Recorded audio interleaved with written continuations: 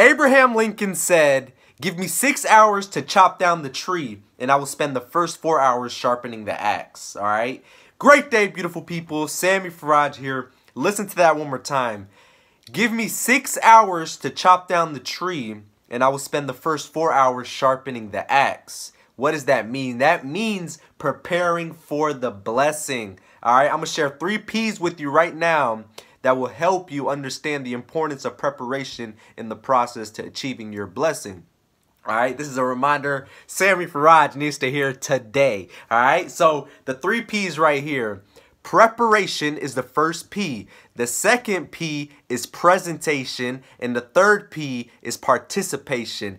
Preparation, presentation, participation. You must prepare to present to get people to participate. All right. So whatever we do in life, and that's what those P's mean right now. But you can, for example, preparing to participate, to show up and do what you need to do, and to get the participation, to get the blessing, to get people to, join what you're doing, to get a community built, to get the blessing to come in, to make a sale happen, to go ahead and achieve what you want to do. You got to prepare for the blessing, for you to present, for you to go ahead and step in front of a class, for you to sit in at your desk and take the test, to pass the test, to be able to get the participation at the end, the blessing, the reward. All right, so the 3 P's one more time is preparation, presentation, participation. A lot of times we as human beings get so emotionally attached to the result that we don't really focus on preparing to present to get the result. All right, we just want to go ahead and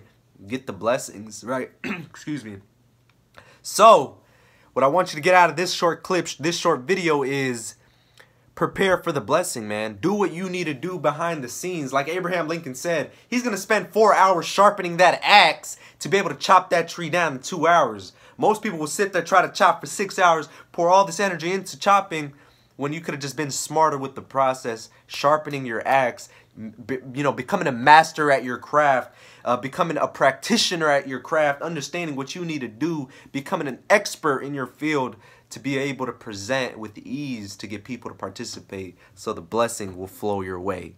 I hope that helps. If it does, drop a comment, like this video, share this video with somebody that needs to hear it. Not gonna lie to you guys, I'm a little tired right now, but I wanted to go ahead and execute and show you guys and present to you guys this quick message, show you guys. I don't know what I'm saying right now. All right, I appreciate you. I love you. Peace.